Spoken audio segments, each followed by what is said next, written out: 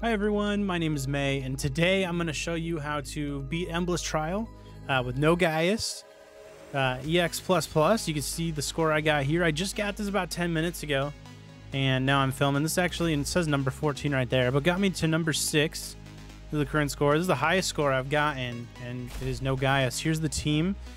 I know you could be intimidated by the everybody being R6, but I think the only one that really matters is Heng Yue. That one might fluctuate your score. Everything else, with the current challenge that's going on, shouldn't fluctuate your score too much. This one, she gives an extra healing boost at the end. That one might fluctuate your score. But if you're here, you haven't gotten the score you wanted, and that's why you're watching it. So hopefully, I can't test it without having R6 Heng Yue, but I can show you that you can get a high score. And yeah, so that's what we're going to go into. I'm going to show these espers real quick so you can see their stats. You can pause the video if you'd like to. Oops. Alrighty. And here we go. So no Gaius, no Embla, no legendary espers other than Sally, which most people should have. I feel like is way more viable than everybody having Gaius.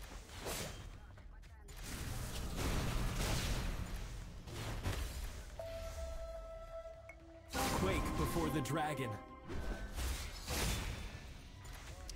So let me kind of explain a little bit more of the team for those of you who are still watching.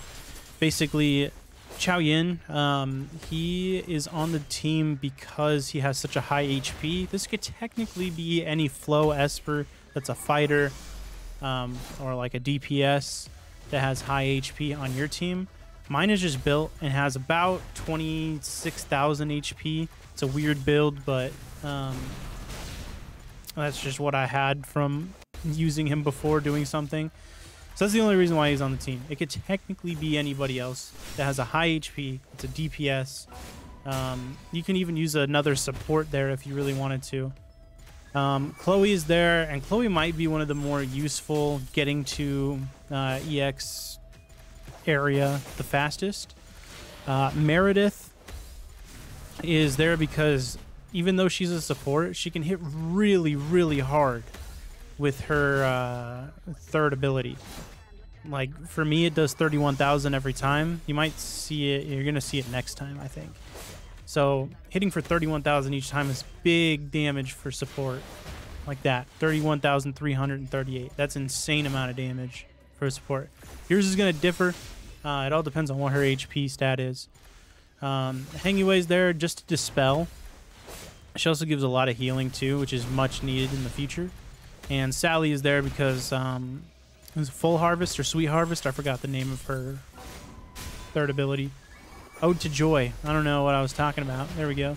Ode to Joy dispels, and every time somebody takes a turn, plus her other ability, or number 2 ability, dispels everybody's buffs all at once. So if you don't have Sally or Heng Yue, then you're going to need to have dispellers no matter what. It's the only way you're going to be able to do this.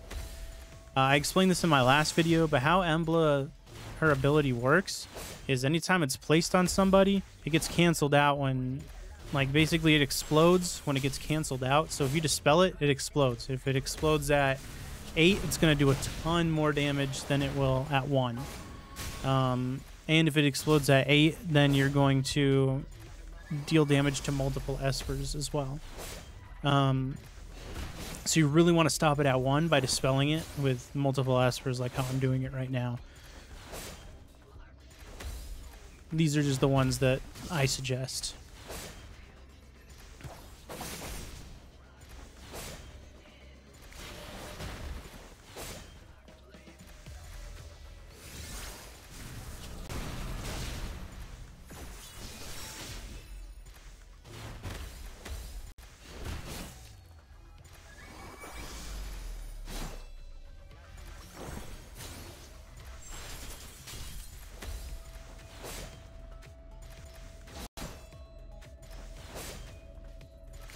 Let the sound waves drag you deeper.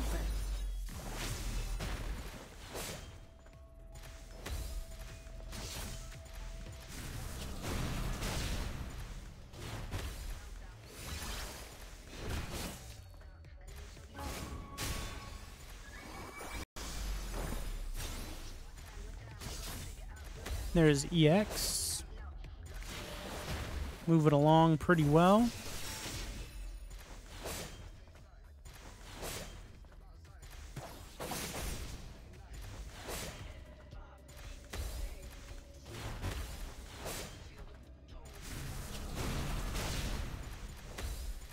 Oof.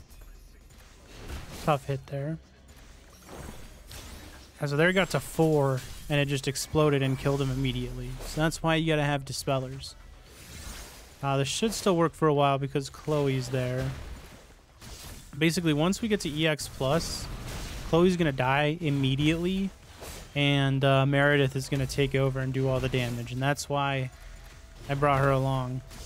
She can survive a very long time and continue to heal, and she can also continue to do 31,000 damage at the same time.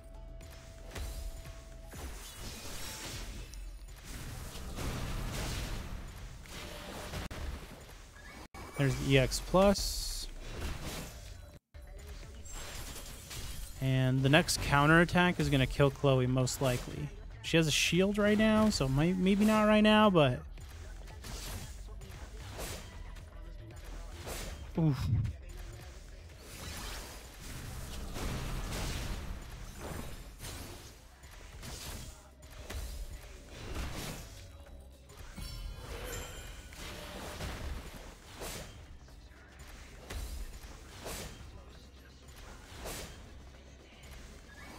There we go.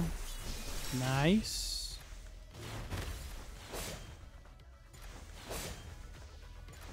The last time I did this, it was actually Chloe that went down first, and then Chao Yin survived a lot longer, so I'm surprised. I might actually have a better score with Chloe still being alive right now.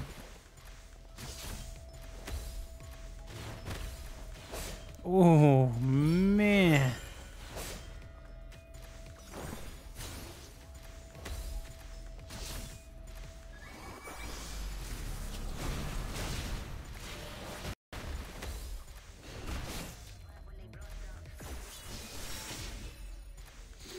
And there we go.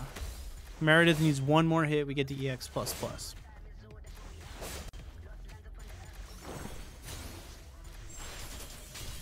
And that does it right there, actually. Yeah, so Chloe died. Yeah, she can't survive that. So any additional score is just going to be from Meredith. But you guys get the point.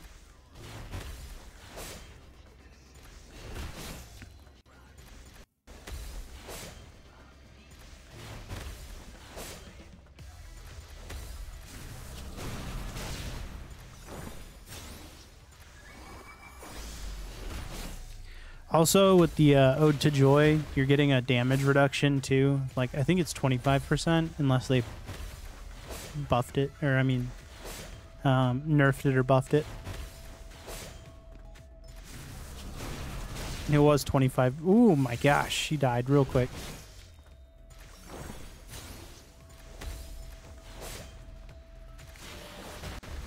So that'll help your DPS stay alive just a little bit longer. And Meredith. And that's going to be the end of it. I didn't get as high of a score as last time, but still, EX++, 2,600,000. Got it right there. There's a team, and hope you guys enjoyed. Hopefully I found out a good thing to help you guys without Gaius. It was tough. It took me almost 2 days to put that together. I was trying everybody else except for that team because I didn't think it would work, but it did. One thing to note just before I end the video is that this might affect that score.